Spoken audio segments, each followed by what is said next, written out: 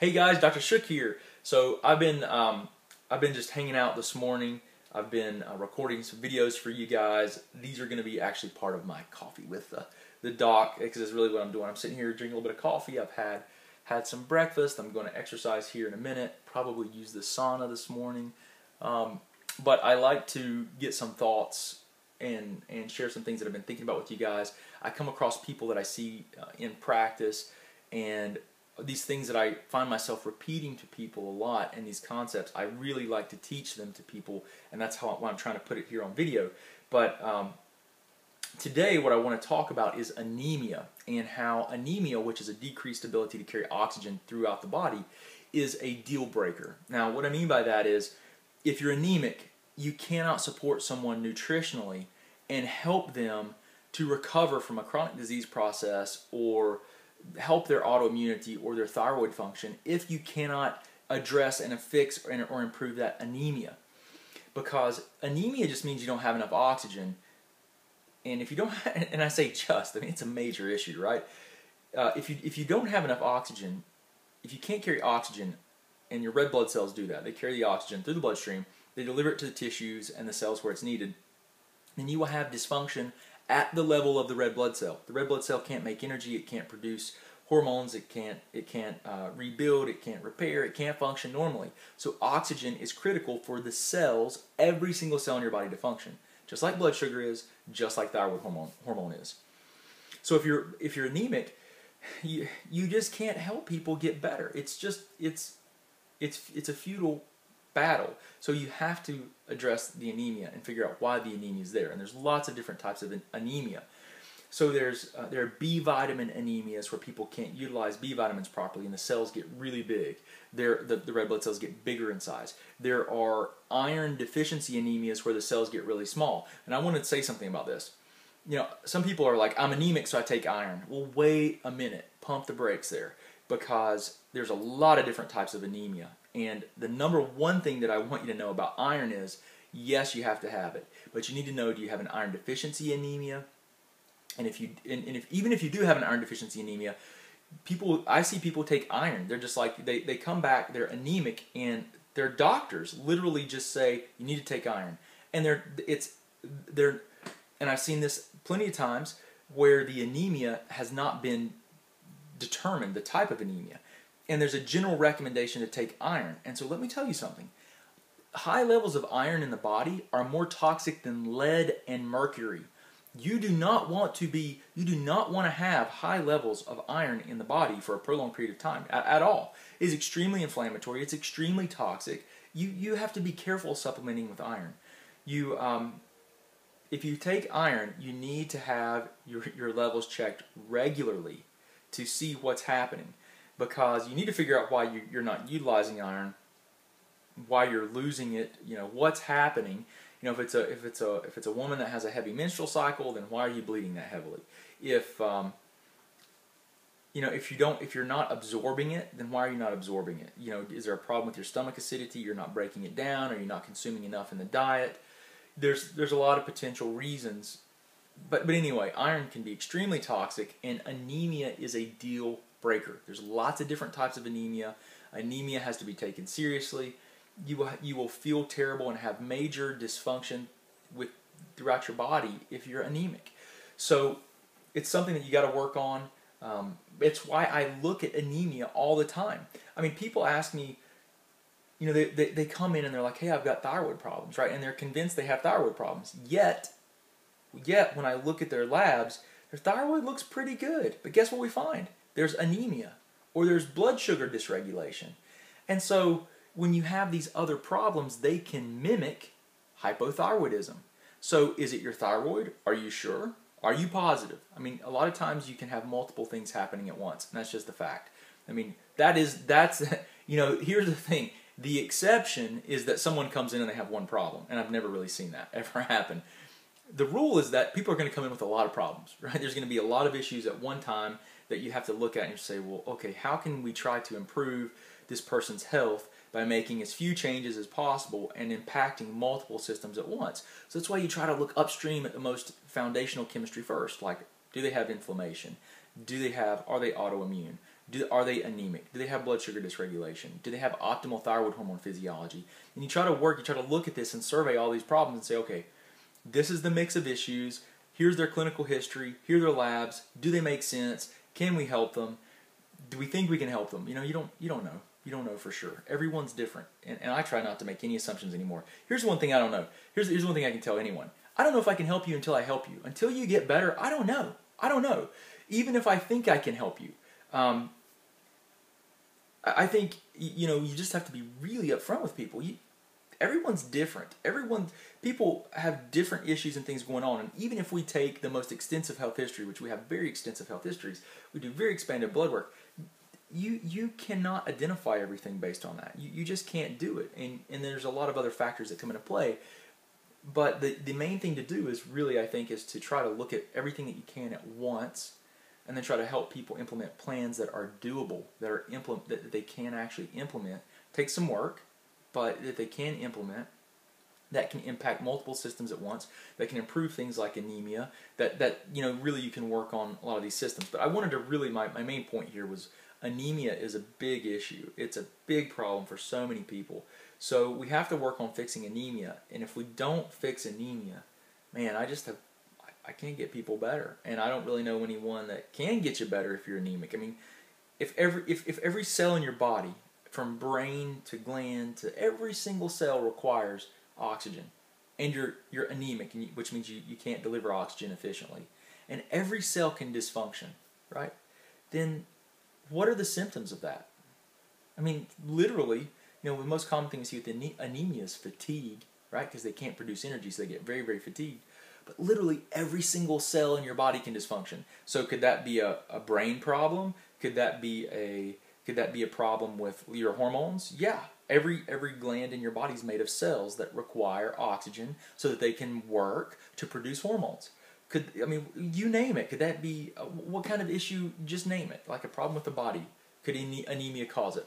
Yeah. I mean, if there's dysfunction, if your problem is dysfunction of a tissue or system, and you're anemic and you have decreased oxygen delivery, that system could suffer.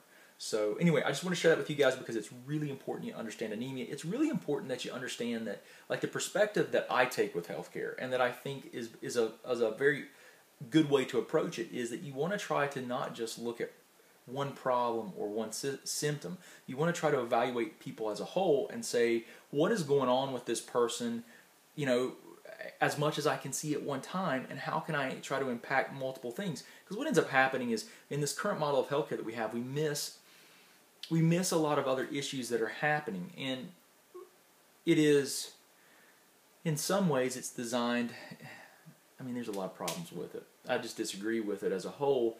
I think a lot of people are finding that it's an issue that we've got to make some changes, and we've got to reform our healthcare system so that we can look at people differently. We can be more truly preventative with them. We can give people what they want, which is really to be healthy and enjoy their life and spend time with their friends and their family and work and be productive and explore their dreams and do the things that they want to do. That's really what our healthcare needs to be set up on, optimizing those opportunities and experiences, not on just minimizing cost for the sake of, who knows? That's what's said. We only order certain tests. Like this is what it's said in healthcare today, is that certain testing is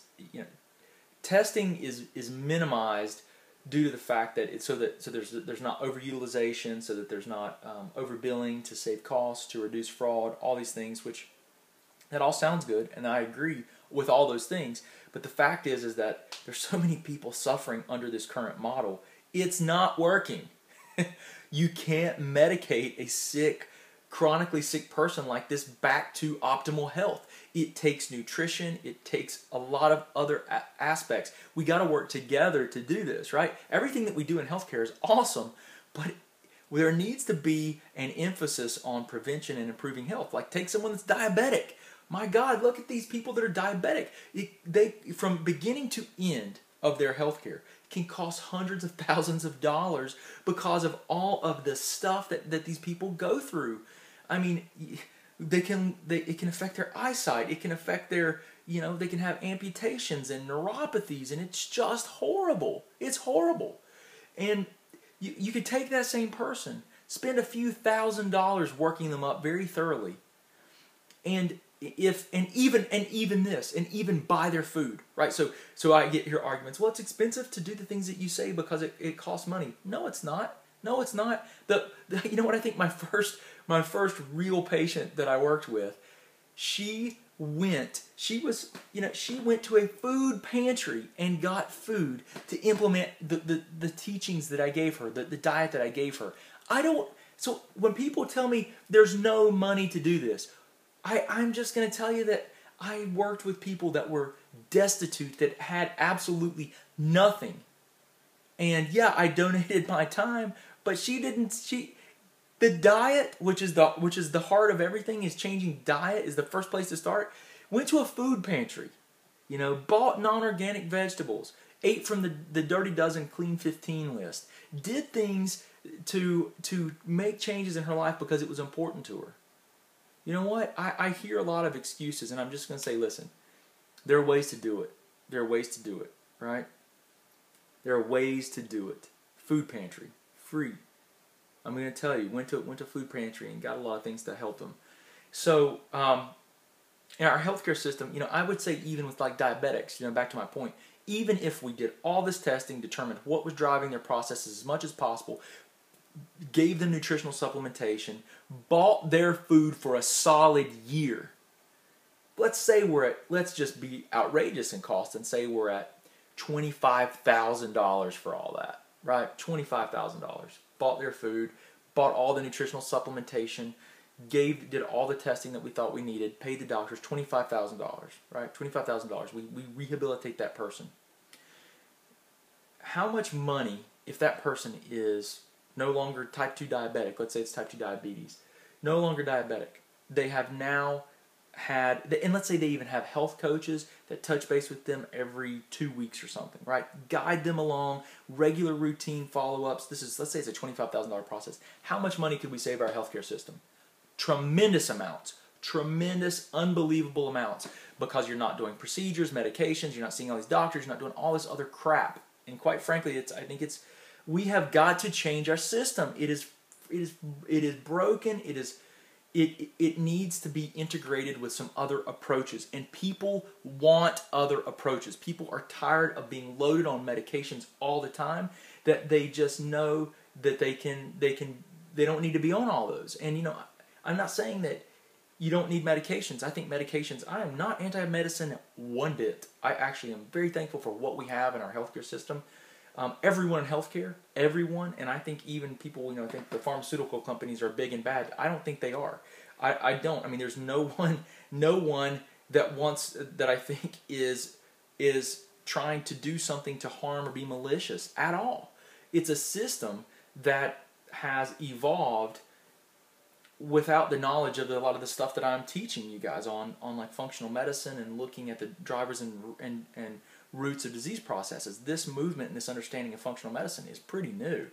As a whole, it's there's this natural healthcare approach, and really this utilization of literature and really making this thing, bringing this to the forefront more, is something that's happening now as we talk about it. So anyway, there's a lot of changes that need to happen. Of course, I have gone on way too long again, but my main point with you guys is you've got to be your own advocate. And so that's why I'm trying to teach you guys as much as I possibly can and get this information out there to people. So I appreciate you guys hanging out with me and learning more about your health. If you have any questions, you need anything, let us know. Remember, if you guys need help, seriously, if you need help, I work with people all over the country. I work with people in other countries, and we can do it via Skype, phone, or we can also do it via FaceTime. We can get labs done typically near you if you need advanced diagnostic testing. So some of these advanced tests that we do, we can send you test kits. It's what we do in the office. I mean, we can do very much the same, very similar approach working with you. We just do it distance consulting versus becoming an office patient. So if you need help, let me know, and we can see if we can help you. You can go to our website at drbradshuk.com and check it out. You can also, if you just, you're not sure what to do, you might want to schedule a 15-minute consultation with me. As of right now, I'm trying to do one of those per day. And we've got about 15 minutes where I can just talk to you about what's going on and maybe give you some ideas. I'll give you everything free that I possibly can as far as direction goes. If you need antibodies checked, thyroid antibodies, we can get thyroid antibodies, TPO and TG antibodies, thyroid globulin, and thyroid peroxidase antibodies. So these are the ones typically associated with Hashimoto's for $20. $20 you just go to a LabCorp. Those tests can range anywhere from $400 to $800 through an insurance company. Don't ask me why. We get them at a cash rate like we do all of our labs, and they're significantly less. So there's a lot of different things. If you want to know where to get started with like looking at your thyroid hormone markers or thyroid labs, I would start with our guidebook. I created a guidebook called The 9 Tests Required to Understand Your Thyroid. You can get that book if you want it. Just let us know. We'll post a link, and you can go and you can pick it up. We charge $7 for the guidebook. We have a whole website and all this stuff that we have online, we have to pay for a lot of it. So we just ask, like, help us cover our technology fees on some of the things that we have. Like some of these guidebooks I've created, I put a lot of time into them, and I just ask, just help us cover our technology fees for it. So we just charge a small amount. It's not like we're making a lot of money on this stuff or anything. It's just something that helps us cover our fees. So there is a small fee for it, but I think it's a tremendous value if you break out your labs and you can see like what your labs are, and it can give you some guidance on some of the things that could be happening. And maybe you don't know the labs that you need, and that can give you a better insight into that as well. So anyway, appreciate you guys. Hope you have a wonderful day. Thanks for hanging out with me today, and look for some more videos and live streams from me coming up soon. So I appreciate it. Have a wonderful day.